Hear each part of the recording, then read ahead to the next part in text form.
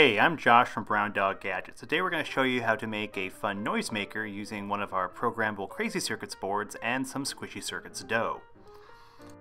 To build this project, you'll need the following items: some alligator clips, either a touch board or a robotics board, a screw terminal chip, a piezo speaker chip, some nylon conductive tape, some Squishy Circuits dough or other dough, a Lego base plate, and some resistors. Typically in a project such as this, you'd use a simple variable resistor to control the sound coming out of the piezo speaker. Instead, we're going to make the exact same thing, but we'll be using some Squishy Circuits dough and a resistor as well as a screw terminal just to make things really easy. But essentially we're turning these items into our own fun-filled, squishy, manipulative variable resistor. The first thing you'll want to do is to plug the resistor into the screw terminal. Screw it down and you're done. We're using a 460 ohm resistor, however, feel free to use larger or smaller resistors to see what kind of results you get. Something around 400 to 500 is probably best for this project though. As the brains of this project, we'll be using a Crazy Circuits touch board. Now it is Lego or brick compatible, however the Lego holes don't go all the way through the board. So we'll be using some red 1x6 and 1x8 Lego pieces to make a bit of a platform for it.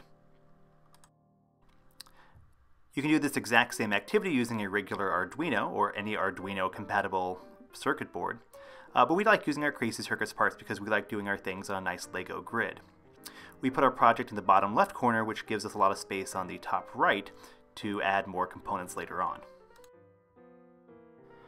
The first part we'll be attaching is our piezo speaker. We have to go from pin 16 on our touch board to the piezo speaker, and then from ground on the other side to the piezo speaker. The best way to handle this is just to put the piezo speaker down near pin 16 and then run conductive tape. Start by applying tape to the Lego stud that is under pin 16. Run it to where the piezo speaker is and then cut off excessive tape.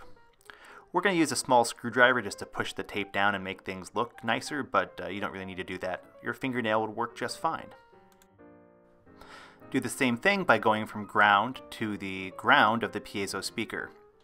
Doesn't matter which way the piezo speaker is put down, it will work just fine either way if you have it backwards. You want to put your resistor screw terminal in the top right corner with a bit of space around it. What we're going to eventually do is run tape from pin 14 to the resistor, as well as from the 5-volt voltage known as VIN on our board, also to the resistor board, and then go from ground to one of our alligator clips. Nothing too crazy, just conductive tape on Lego again. Start by running a piece of conductive tape from pin 14, do a right angle turn, and then end at the white side of the resistor screw terminal. Cut off excess tape and pressure fit down to make sure everything connects.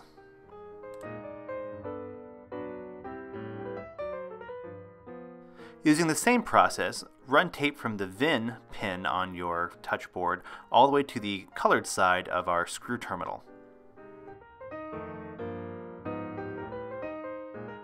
Using some leftover tape, run it from the other stud that's under your white side of your screw terminal off the end of your board.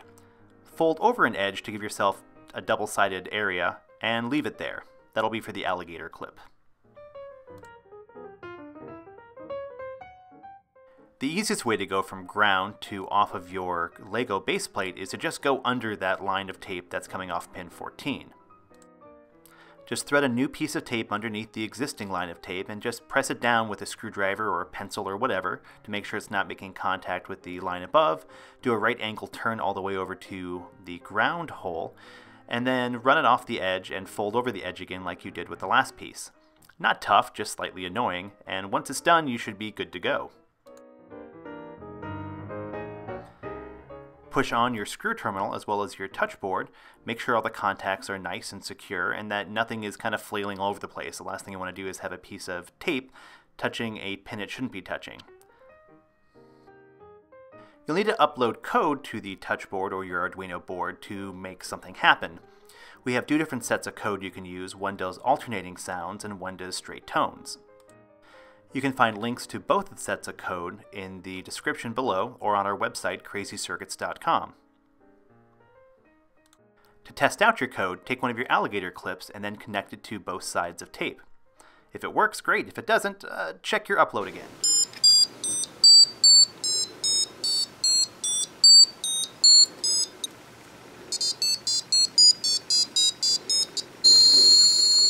Both sets of code work the exact same way. They measure the voltage change over the Play-Doh itself. Same way it'd work with a variable resistor. The longer the dough is, the more resistance there is, which means a lower voltage. The shorter the dough is, or closer together it is, the less resistance there is, and the more voltage that the Arduino circuit will see. Playing around with it is simple and easy, and you can make some fun sound effects. You can use its exact same process to control a servo, or say the rate of blinking or fading an LED does. Basically, any Arduino project that uses a variable resistor can use this setup instead.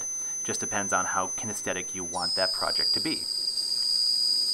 For diagrams, parts, pictures, and both sets of code, check out our write-up at crazycircuits.com. We hope this is a helpful video for you, and we'd love to see what kind of crazy dough-based things you can make. You can get wonderful dough from squishycircuits.com, as well as recipes on how to make your own dough from them on their website. Good luck!